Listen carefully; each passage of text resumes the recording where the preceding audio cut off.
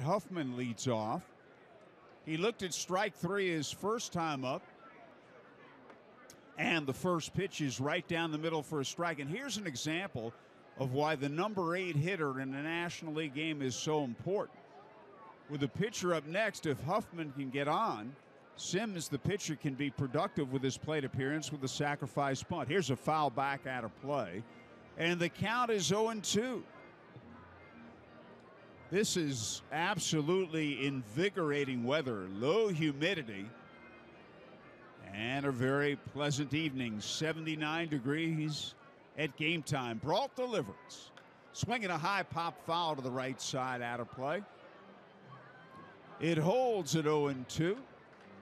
In just a moment, we'll get to this date in baseball history. Some special guests from Ohio, from Cincinnati here tonight.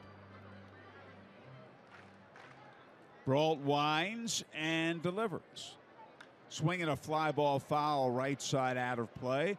Janet Hannenberg-Diggs and her husband Adam. Adam is a speech pathologist. And Janet Hannenberg-Diggs was the first ever Miss Basketball in the state of Ohio in 1988.